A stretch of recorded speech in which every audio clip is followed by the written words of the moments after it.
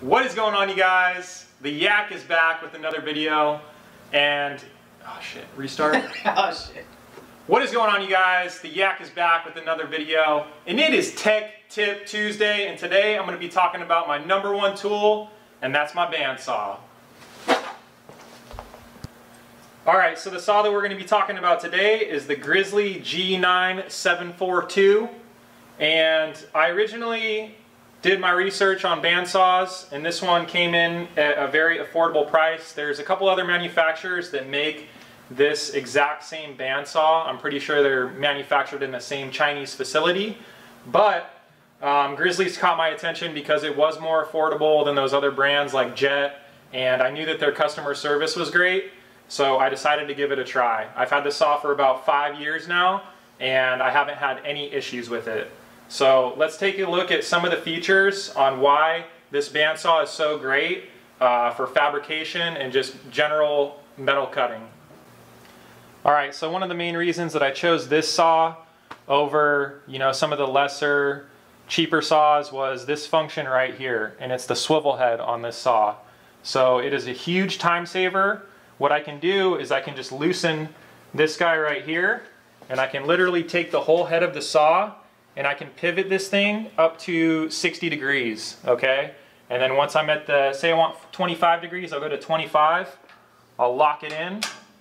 And then another great feature is the automatic downfeed, hydraulic downfeed. So I just kind of set it to what I want, how slow or how fast, depending on how you turn this knob, is how fast it's gonna go, okay? So you can set a cut and then walk away, do something else, and then once it's finished doing the cut, it'll automatically turn off the saw for you, okay?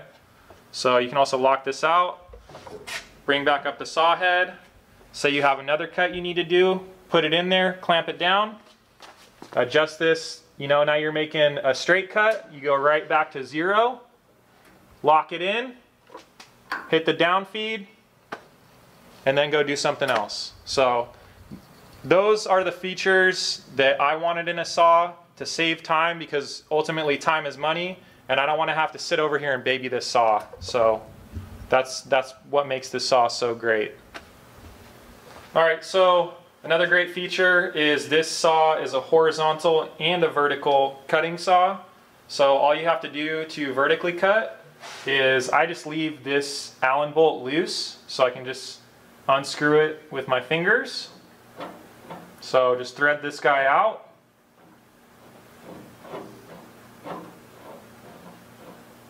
And that disengages the hydraulic downfeed. And then from that point, all you got to do is lift the saw head up. And now you are in the vertical cutting position. So we'll talk about the table that I made, and I'll show you how to set it up real quick. Alright, so it's this easy to add a table to this saw. All you got to do is undo these screws for the blade guard here. So take these off.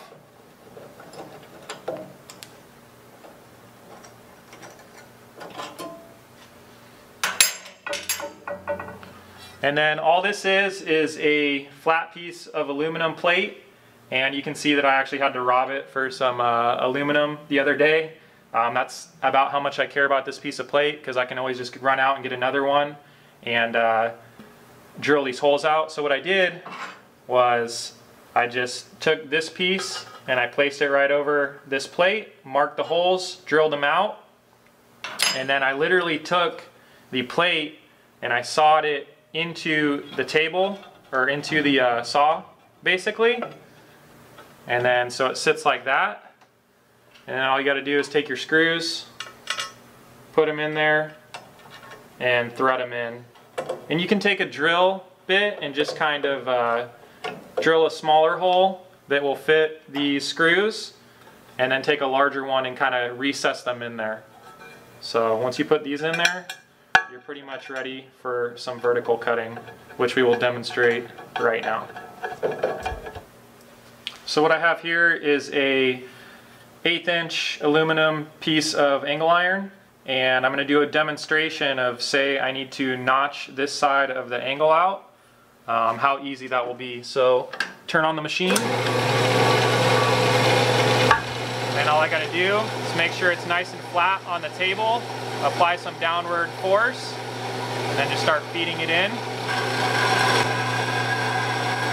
Now, I could probably go a little faster than this. It makes pretty quick work of aluminum, but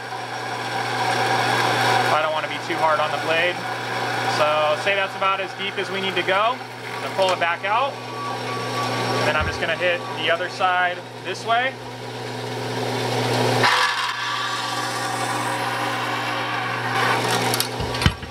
That's it. Just like that. Nice clean cut and pretty quick. And as you can tell, I'm talking to you guys right now, so it's not all that loud. Alright, so I just showed you guys some vertical cutting. Now I'll show you some horizontal cutting. So I got a piece of steel angle iron chalked up in here. Once I'm ready, again, I'm just going to turn the saw on. Make sure that my hydraulic down feed is in the closed position.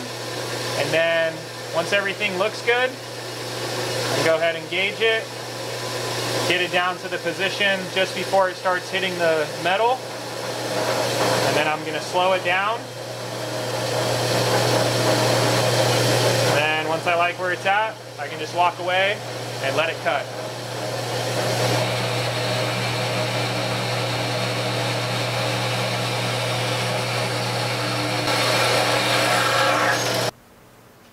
Alright, so just to show you guys the quick swivel feature and the time saver that it is, all I got to do is bring the saw back up, set my angle, say I'm cutting this one at 10 degrees, I'm going to swivel it over to 10, lock it in. I need to bring this out. Turn the saw back on, come down.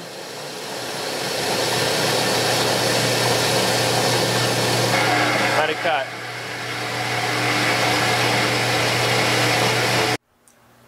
Alright you guys, so that's pretty much going to wrap up my review of this Grizzly metal cutting bandsaw.